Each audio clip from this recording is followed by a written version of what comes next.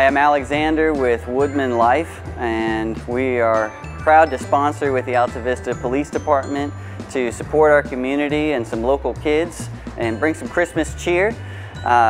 We are glad to help shop with the kids, and Woodman itself, we offer life insurance and retirement savings, and we'd like to support the community financially as well.